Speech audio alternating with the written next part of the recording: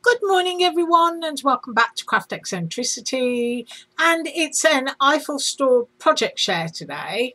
And I hope everyone has a wonderful day. And I'll just go straight in with the dies that I used. Right, I used this background sort of like star patchwork die, and I cut two of these. I left one hole, cut one in half, and then I cut a little bit off the ends either side of where I'd cut it in half, moved it in so that it looked layered. I will show you that. I used the holly die, which is absolutely gorgeous. If you need a sprig of holly on everything or anything, then that's the one. I used my Santa hat die because I think it's absolutely gorgeous. And I did tell you yesterday that, you can use them for little nightcaps on owls or for Scroogey Humbug type cards, because it does look like a little nightcap, that one. I used one of the snowflakes. I was sent two, and that was the one that I used. It's absolutely gorgeous, and I did do all the measurements on yesterday's video for that one. I've used the sort of like moon night sky Christmas with the Santa flying across there, and you've got the tree cutouts in the base. And I also used the Christmas bauble, the lacy cutout type. Still haven't poked it out yet. And it's got the lovely little deer with the antlers down there.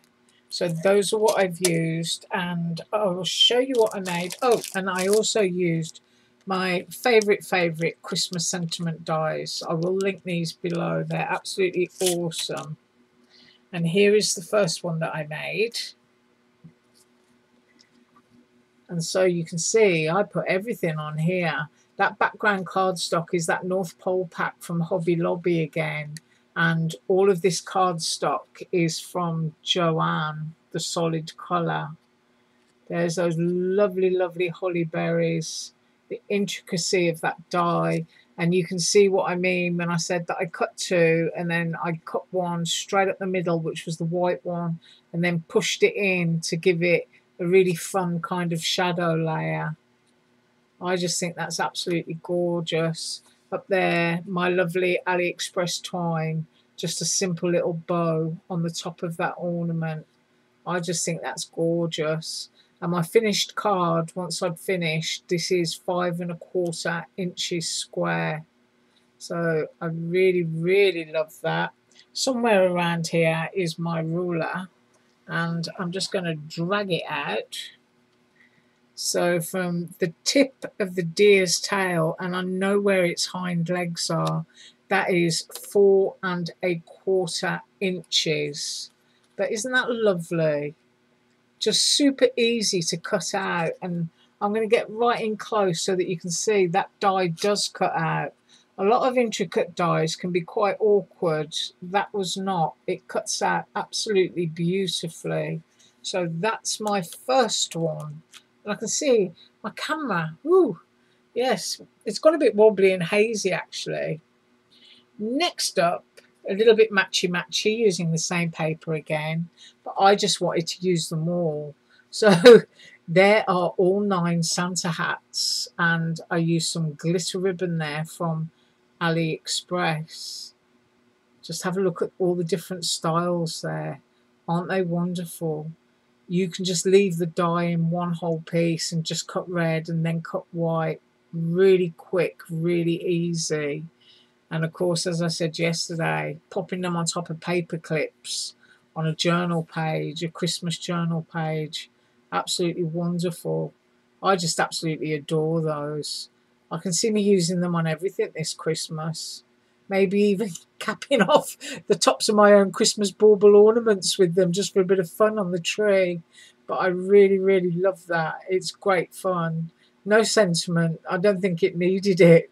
So I'm going to try and measure one of those little hats, and I'm going to give you a kind of average across them all.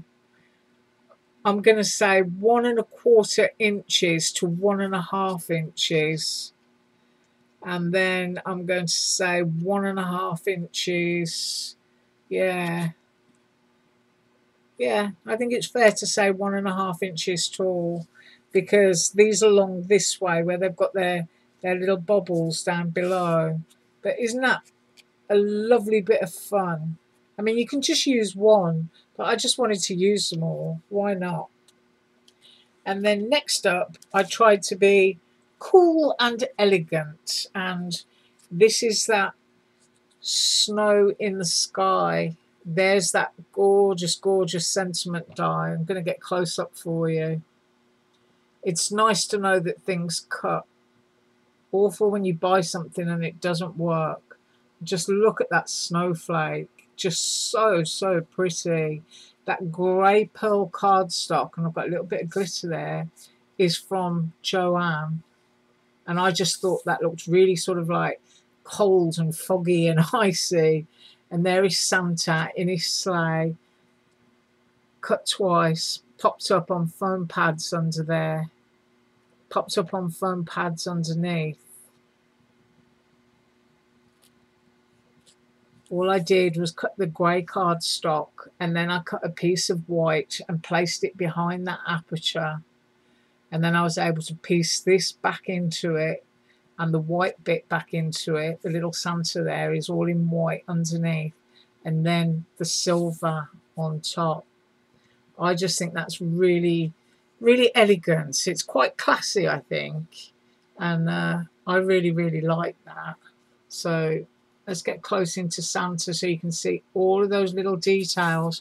Put my finger in there so that you've got the scale. I am going to measure it. And I don't know where my glitter's coming from. Probably all off my ribbon. Right, so we're going 4¼ inches wide. And I cut it into a slimline base die. This is one of KS Craft's basics. And then the height is 3 inches. So if you've got slimline dies that will take those dimensions, you can just pop that in and cut the whole thing through together. But I just think that's super, super pretty. So once again, I'm just going to do a quick close-up so that you can see those embossed details.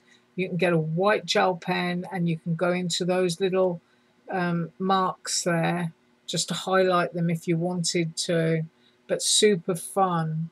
And then just cutting down that die and layering it over just for a bit of extra dimension. Right, that's what I have for you today. I'm going to be up tomorrow with another background die that I've discovered I think will make quite sort of zany looking candy cane and those cute critter dies. You have a fabulous day. As usual, all links below. Bye.